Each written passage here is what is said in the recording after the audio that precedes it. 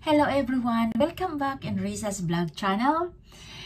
Today guys, I'm going to share with you my experience back to the Philippines and also going to share with you the things needed like requirements to be able to travel back to the Philippines. But before that, please subscribe my channel and like my video. Umpisahan na natin guys. I think all passengers to the Philippines must register through the One Health Pass mandatory. The registration for all arriving international passengers, both Filipinos and foreign tourists who wish to enter the Philippines. Right guys, the first requirements, One Health Pass. Ang One Health Pass, guys, dapat hintayin ang result ng PCR test negative bago mag-download ng One Health Pass. The second requirements, PCR test with negative result. Within 48 hours, negative test prior to departure from country of origin. Example, guys, March 2. 8 PM ang flights mo, dapat magpa-swab test ka ng 8 PM onwards, not earlier kasi hindi yan nila i-accept. Para naman makount yung 48 hours ng 8 PM onwards mo. The third requirements guys, COVID test, COVID vaccinated certification. Kasi tingnan nila yung QR code ng first dose, second dose, and third dose. Yung mga pizza ba, tiningnan nila.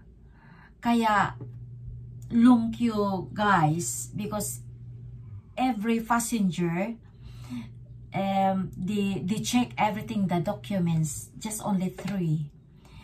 So guys, after that, no more question as long as you got 3 things, the requirements, and then you can pick up the baggage after the exit na, but they are asked for One Health Pass naman and give you a ticket, then verified ka na. Very smooth ang process sa immigration. Yung ako guys, last time, matagal yung ano namin sa immigration. Nag-antay kami ng more than an hour. Because guys, at the same time, naglanding din yung Cathay Airways. And then, Emirates. Pero nauna silang bumaba yung Cathay Travelers. So, the immigration entertained the Cathay Travelers. And then, we will wait all the passengers from Emirates in the other side. So, natagalan ako. So, guys, after that, guys, after natapos na yung Cathay Travelers, kami naman yung Emirates Travelers yung in-entertain ng immigration. As long as you got 3 things, the requirements, and then you done. Very, very smooth process. Very quiet. So guys, ang akala ko, yung mahirap. Pero pag meron ka ng lahat ng dokumento, 3 lang naman, pero at least kompleto ka. So, it's alright guys. So, shout out to Esther. So, you are traveling, going back to the Philippines soon. And as long as you got 3 things, the requirements, and then you will be fine. So, guys, thank you for watching me, joining me.